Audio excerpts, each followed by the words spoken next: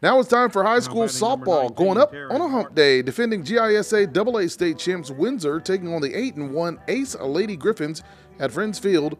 Lego! Scoreless game, bottom of 2. Lady Knights keep it that way. Sierra Ussery in the circle with the strikeout. No hits allowed in the frame. Top of 3, Ace does the same thing. Mary Elizabeth Ballard with the strikeout. They call her Meebs.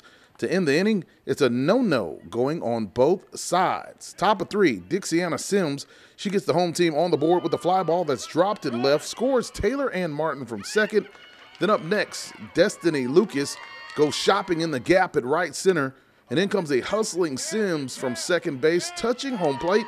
Ace leads 2-0. But not so fast, my friend. Bottom of 4, Sierra Ussery trying to keep things close. She stays alive with back-to-back strikeouts, keeping the margin at just 2 runs heading into the 5th. Windsor at bat, runners on the corners, but Lizzie Mitchell has other plans. She guns out the would-be stealer at second with a laser to Dixiana Sims. That ends the inning, and the threat still 2-0 Ace Charter. Next inning, same scenario for Windsor, but this time Lola Newberry comes through with the fielder's choice, scoring Gracie Swift, who beats the throw at home and cuts the lead in half.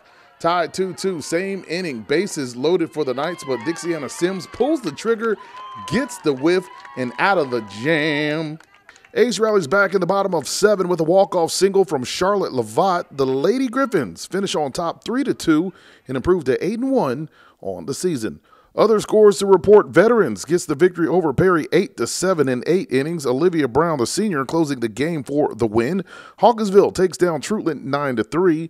Northside all over Peach County 15-2. In Jasper County, they shut out Howard by a dime. That's it for my report. Marvin James, 13 WMAZ Sports.